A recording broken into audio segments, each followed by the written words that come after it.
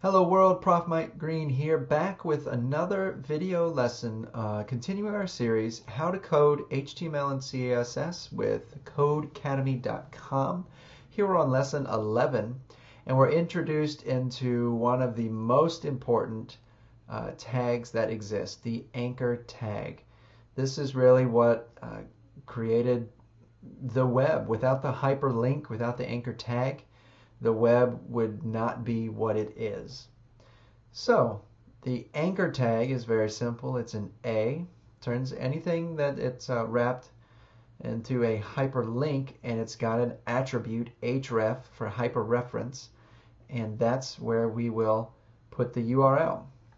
So what they want us to do is to put a link around the image. So we're actually going to turn the image into a link.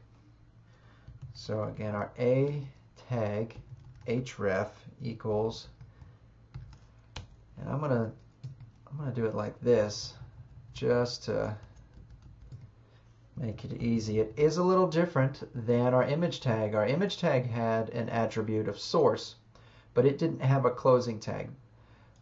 Anchor tags do have closing tags because we want to wrap content in them. We want to make something that's in between this, the link itself. And then we'll just go ahead and, oh, why not? We'll do Codecademy.com. And you can see the littlest of changes. There's a tiny, tiny underline underneath this image.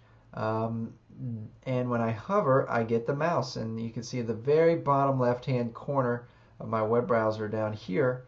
When I hover over that, Codecademy comes up letting me know that I've accurately created an anchor tag, a hyperreference. When someone clicks this image, it will go to that particular URL. Let's give it a shot. Awesome. Thanks for watching.